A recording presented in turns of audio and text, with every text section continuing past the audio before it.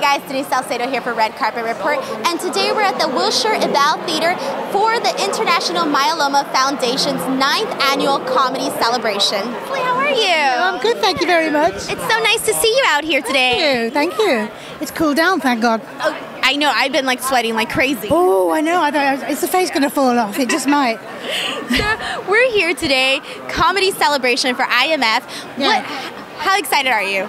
I'm very excited. I'm very, very excited. As I drove up, I just said to Susie, who's organised it, I said, this is a huge event, isn't it? And she said, yeah, it's absolutely huge. Yeah. There's so many comedians all around you. You're going to expect jokes all around, right? Yeah, well, nothing wrong with a bit of laughter, I say. So let's talk about Downton Abbey. Okay. 6 seasons. What is going on right now? How has it been being a part of this amazing show for such a long time now? The best thing ever. It was a life-changing job, a very special job.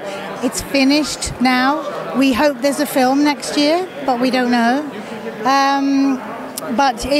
What's one of the amazing things about Downton Abbey is that it's given all of us a chance to actually get involved with things like this.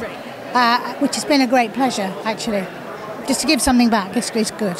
It's nice. So, what would you say is the #1 thing that makes you laugh?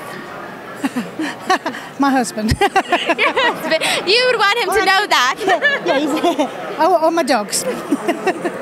So, right now, there's going to be a lot of comedians performing. Is there anybody that you're looking forward to in particular? Because I'm a foreigner, I don't know exactly who they all are, so I'm really excited because I believe they're brilliant.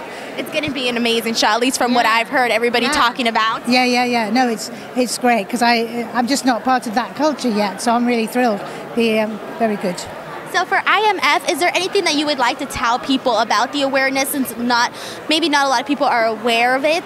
Well, I guess, I've only just discovered, it's a year ago that I was first involved because I came to the last year's benefit and I didn't know what myeloma was, and I've learned a little bit more about it. What I do know is that IMF is something really worth supporting because they're making huge advances in finding a cure, and they're launching some cure trials later this year in Europe and the US.